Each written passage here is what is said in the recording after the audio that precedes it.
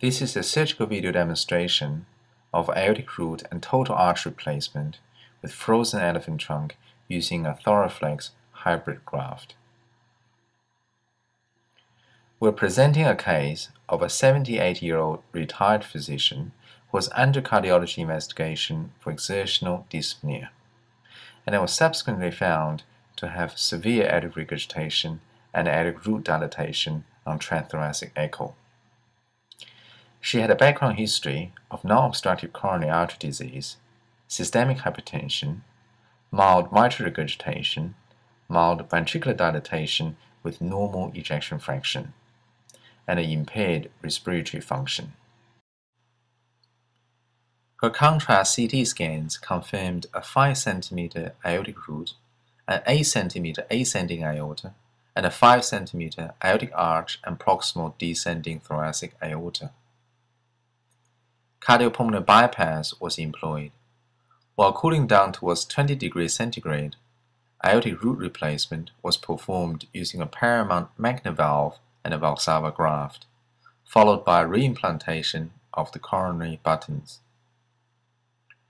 Distal organ protection was achieved with deep hypothermic circulatory arrest at 20 degrees centigrade, and cerebral protection was provided with additional bilateral antegrade cerebral perfusion through separate perfusion catheters.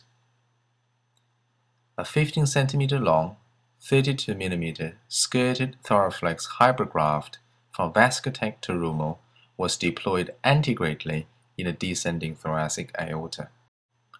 After distal aortic reconstruction, the left subclavian artery, left common carotid artery, and innominate artery were anastomosed to the supraaortic branches of the Thoraflex graft sequentially. Distal perfusion via the side branch of the Thoraflex graft was used. The operation was completed with an end-to-end anastomosis between the Thoraflex graft and the Valsalva graft. After the median sternotomy, the innominate vein was identified. The pericardium was opened longitudinally.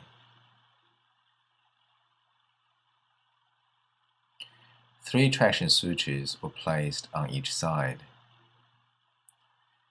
The innominate vein was slung with the tape, and the supraaortic branches were dissected free as much as possible before going on a cardiopulmonary bypass.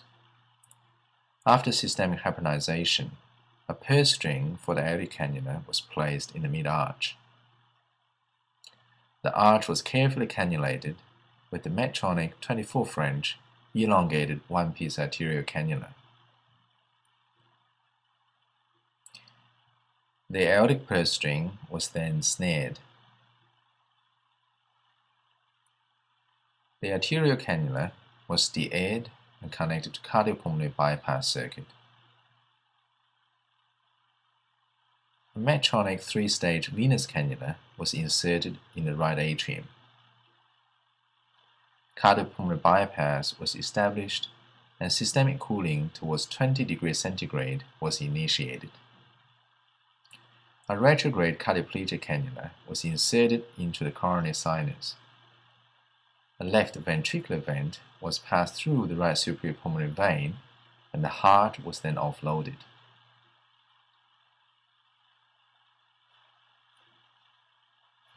At this point, the flow was turned down, and the ascending aorta was slung with the tape.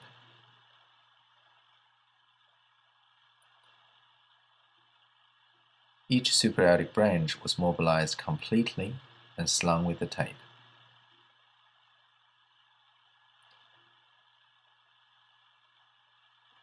Under a low flow condition, an atraumatic aortic cross clamp was applied across the distal ascending aorta.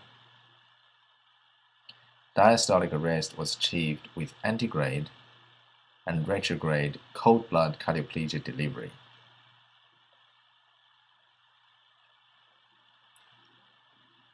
A longitudinal aortotomy was made. The blood in the aortic root was exsanguinated and salvaged. The ascending aorta was then transected just proximal to the aortic cross clamp. The aortic valve was assessed, both coronary ostia were visualized, and the aortic root was carefully mobilized circumferentially.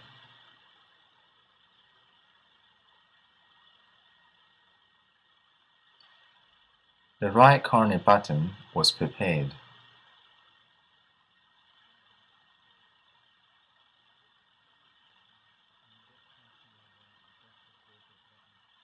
A traction suture was applied. Similarly, the left coronary button was fashioned. Traction sutures were also placed above the commissures to increase the exposure. The aortic leaflets were resected.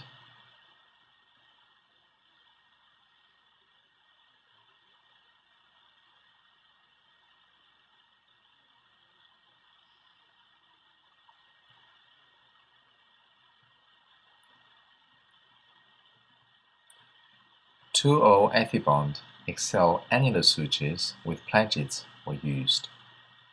The plackets were placed neatly below the aortic annulus.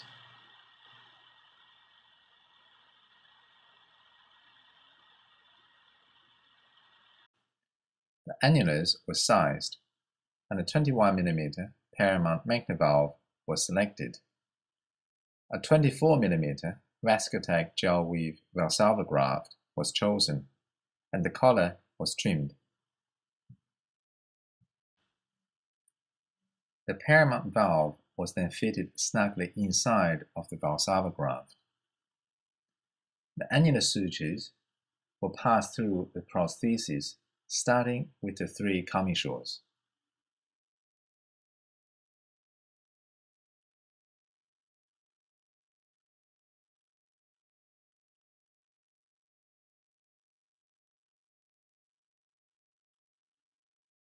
Each needle was passed through the valve sewing ring first, and then the collar of the Valsalva graft.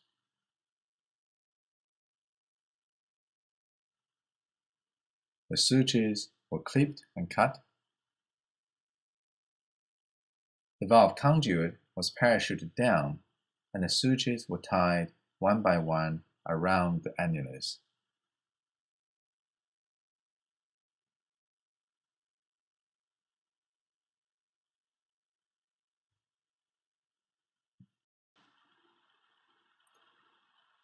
A second hemostatic layer was achieved by using a 4-0 running protein suture that incorporated the remnant of the aortic wall, the sewing cuff of the valve, and more importantly, the collared portion of the Valsalva graft. The suture was tightened circumferentially and tied.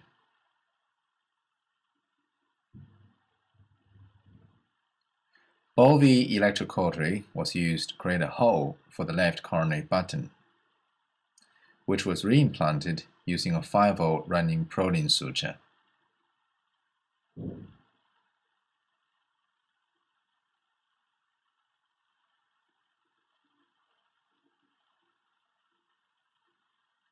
The right coronary button was then reimplanted in the same fashion.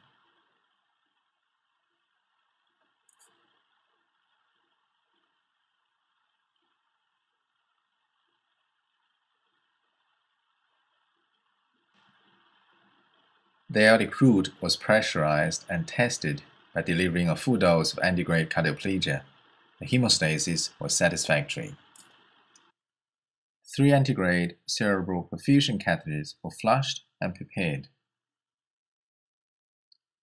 Under a brief period of deep hypothermic circulatory arrest at 20 degrees centigrade, the arch was opened longitudinally. All supraortic branches were visualized from the inside of the arch, and they were cannulated and perfused individually.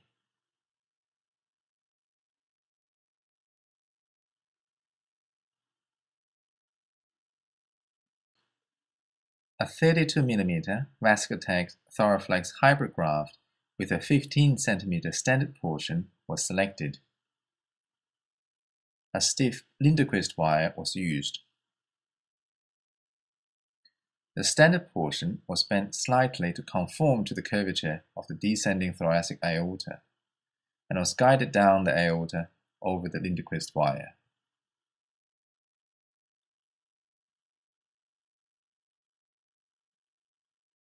The handle was used to stabilize the graft in position. The sheath was retracted back through the splitter to deploy the self-expandable stent. The splitter was then removed and the sewing collar was freed. Finally, the delivery system was released from the hybrid graft. The distal aortic reconstruction was performed with the sewing collar of the Thoraflex graft using a 3/0 running proline suture.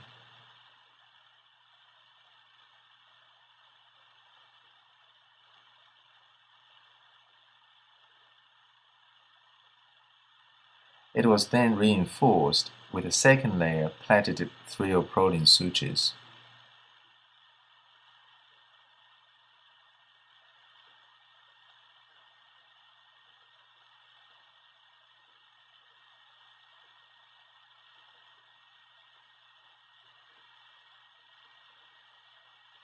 A perfusion cannula was inserted to the side branch of the Thoraflex graft for antegrade distal organ perfusion. The graft was then de-aired and the distal aortic reconstruction was inspected for hemostasis.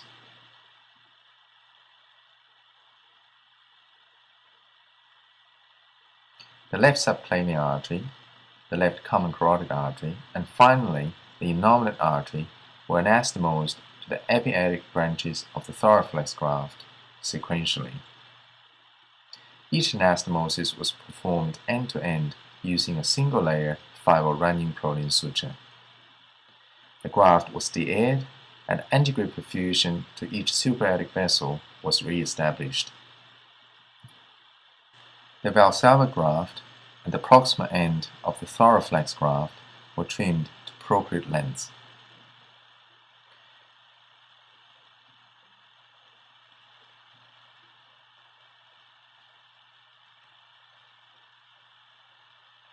The Thoraflex graft was trimmed further to accommodate the size discrepancy. The graft-to-graft anastomosis was performed using a 3/0 running proline suture.